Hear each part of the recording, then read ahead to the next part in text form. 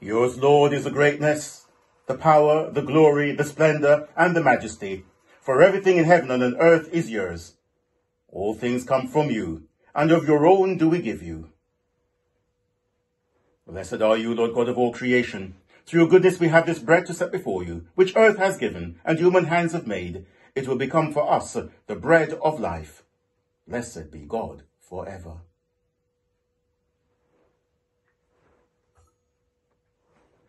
Blessed are you, Lord God of all creation. Through your goodness we have this cup to set before you, fruit of the vine and work of human hands. It will become for us the cup of salvation. Blessed be God forever. Pray, my brothers and sisters, that this my sacrifice and yours may be acceptable to God, the Father Almighty. The Lord receive this sacrifice at thy hands, to the praise and glory of his name, to our benefit and that of all his holy church. The Lord be with you, and with thy spirit. Lift up your hearts. We lift them up unto the Lord. Let us give thanks unto the Lord our God. It is meet and right so to do. It is indeed right and just, our duty and our salvation, always and everywhere to give you thanks, Holy Father, Almighty and eternal God, through Jesus Christ our Lord.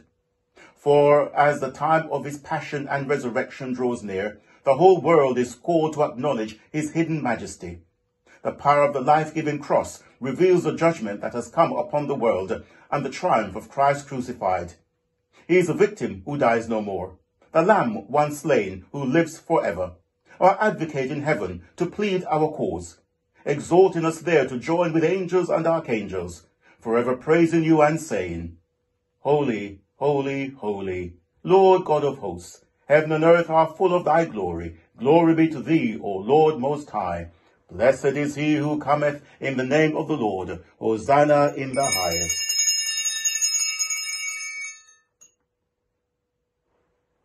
We praise and bless you, loving Father, through Jesus Christ our Lord. And as we obey his command, send your Holy Spirit, that broken bread and wine outpoured may be for us the body and blood of your dear Son. On the night before he died, he had supper with his friends, and taking bread, he praised you. He broke the bread, gave it to them, and said, Take, eat. This is my body which is given for you. Do this in remembrance of me.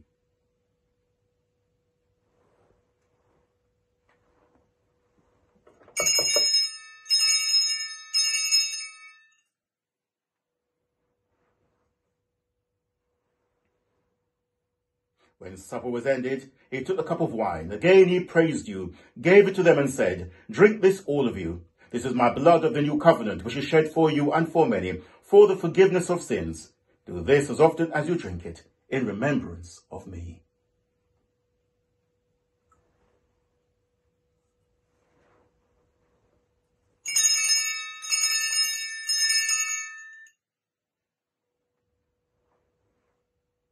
So, Father, we remember all that Jesus did. In him we plead with confidence his sacrifice made once for all upon the cross. Bringing before you the bread of life and the cup of salvation, we proclaim his death and resurrection until he comes in glory. Christ is the bread of life. When we eat this bread and drink this cup, we proclaim your death, Lord Jesus, until you come in glory. Lord of all life, help us to work together for that day when your kingdom comes and justice and mercy will be seen in all the earth. Look with favour on your people. Gather us in your loving arms and bring us, with Mary, the mother of Jesus, St. Luke, and all the saints, to feast at your table in heaven.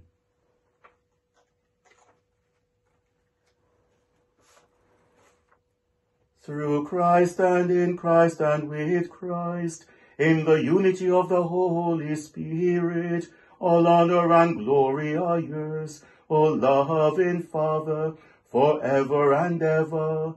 Amen.